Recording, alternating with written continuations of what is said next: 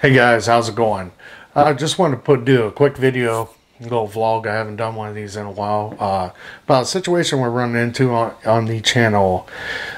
Just seen this recently the other day, August 30th, I do believe. A video was released by Tim from Spec Global that after this next upcoming box, which ships out this weekend, Spec Global is done. They are closing up shop.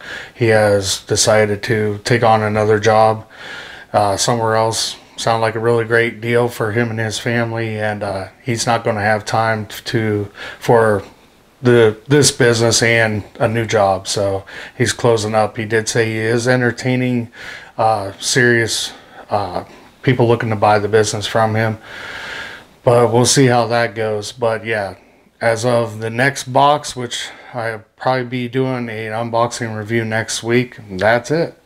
So it kind of puts us in a weird situation coming forward here. We're going to be short a box next month because by the time I found out about, not going to have any more boxes from them, we already missed the cutoff date for, getting into another box and getting it next month. So next month we are going to be short a box review.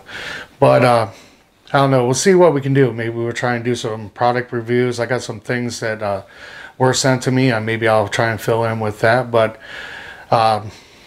like to kind of extend the opportunity, if you guys would, if there is a box that you are interested that you'd like to see me pick up and check out, or if there's an item that you'd like to see reviewed or tested or reviewed, whatever, comment below, let me know.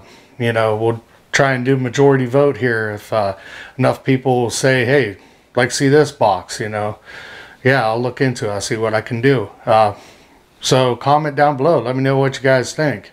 And special message to Tim out there, thank you so much for the time that you gave us, checking out your boxing reviews.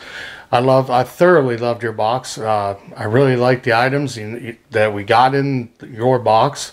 There were some really unique things and things I'd never seen, and you actually even opened my eyes to some other brands around the world that I really do like and fell in love with. So thank you for that, and best of luck to you and your family in future endeavors. And to everybody else, like I said, comment down below. Let me know what you guys think. So until next time, guys, catch you later.